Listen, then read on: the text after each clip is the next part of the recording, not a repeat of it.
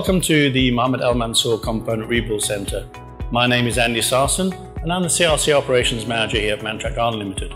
Today, our hydraulic specialist will share with you our capabilities and what differentiates Mantrac from its competition. The conventional way of testing the integrity of the piston seal in the double acting cylinder is to pressurize the cylinder at the end of stroke and measure any leakage past the seal. This is commonly referred to as the end of stroke bypass test. Once the cylinder is fully assembled, the cylinder should be tested. And the best place to test the cylinder is on the disassembly and assembly bench immediately after assembly.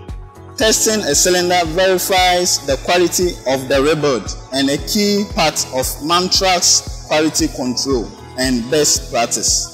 The procedure for conducting the test is as follows. I secure the cylinder with its service port up on the test bench. We connect the testing equipment to the service port.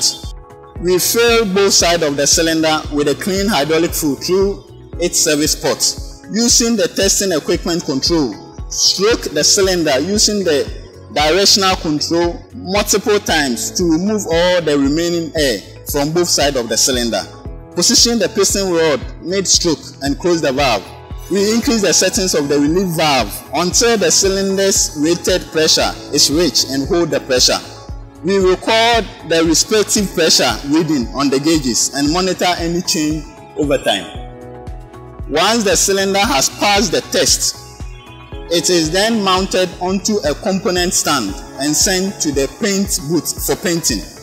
Once painted, the cylinder undergoes final quality control checks before being dispatched to the customer.